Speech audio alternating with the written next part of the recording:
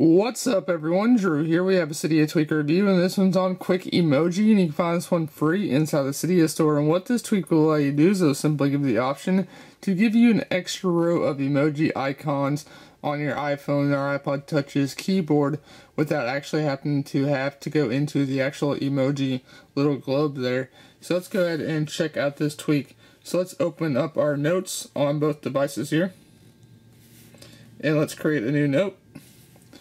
So basically if we hit the 1 and 2 on each device, hit the symbol numbers again, you can notice we have the emoji icons right here next to 1, 2, and 3.